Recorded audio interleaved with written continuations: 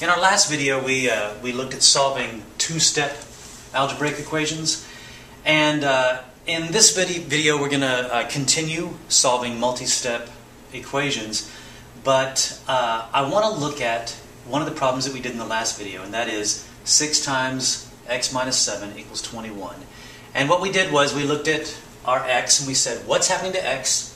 We're subtracting 7, then we're multiplying by 6 to get 21.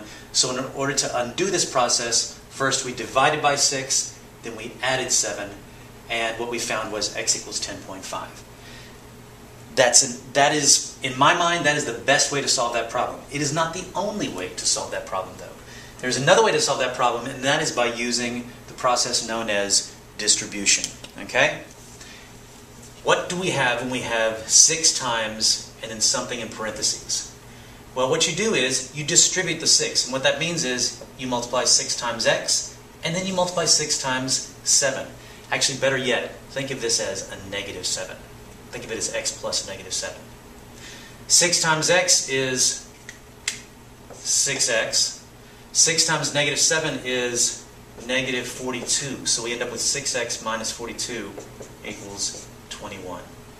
Okay? Now we still have a two-step problem, but now it's a two-step problem that we're a little more familiar with. We'd look at this and we'd say, what's happening to x? It's being multiplied by 6, then subtracting 42. So I'm going to add 42 to both sides. And I get 6x, these cancel out, equals 1 plus 2 is 3, 2 plus 4 is 6. So 6x equals 63.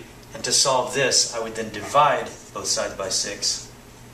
And I get x equals, let's see, 63 over 6. They're both divisible by 3. That's like saying 21 over 2. And 21 divided by 2 is 10.5. So you can see we get the exact same answer either way. The distributive property, although we didn't have to use it here, the distributive property ends up being an extremely powerful tool that we can use to solve equations. So now let's use that tool to solve a substantially more complicated problem. Okay, now, in the past, up until now, we've always looked at our equations and we've always said, okay, what's happening to the unknown? Well, the problem here is, there's more than one unknown out here. There's an unknown over here, there's an unknown over here. So it's kind of hard to answer that question, what's happening to it, because you have it existing in two different locations. So what we have to do is, we have to collapse everything, we have to combine everything, and so there's only one unknown that we see in our equation. And the way that we do that is by basically two processes. One is distributing, and the other one is combining like terms, which is kind of like doing distributing backwards. I'll show you what it means. So first let's distribute this 2. So we have 2 times x, we have 2 times 1. I know what that is. That's 2x plus 2 times 1 is 2, plus x equals 29. Okay, now how many x terms do I have here?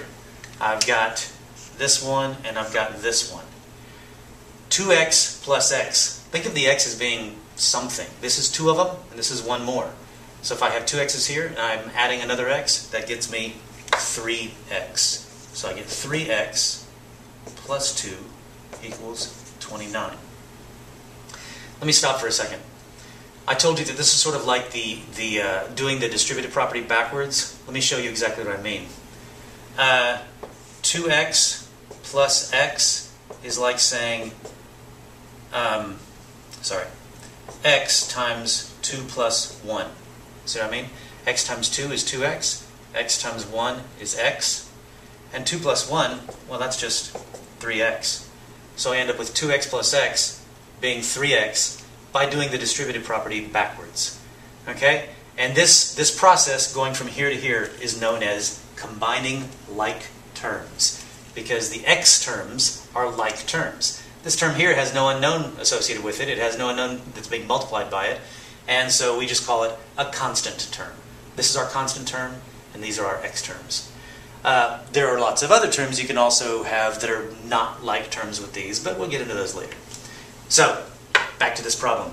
Now it's down to a two-step problem. We know how to solve these. Adding 2, so that means I'm going to subtract 2 from both sides. I'm also multiplying by 3. Why did I subtract 2? Because that's the second step that's happening. First, x is being multiplied by 3, then you're adding 2. So you undo the last step first. These cancel out, and I'm left with 3x. 29 minus 2 is 27. And 3 times what number equals 27? I believe that would be 9, because you just divide both sides by 3. Okay? Is it true? I don't know. Let's plug it in. 2 times 9 plus 1. That's like saying 2 times 10 plus 9 is, well, that's just 20 plus 9. That's just 29. And hey, 29. That's exactly what I wanted. So yes, it works.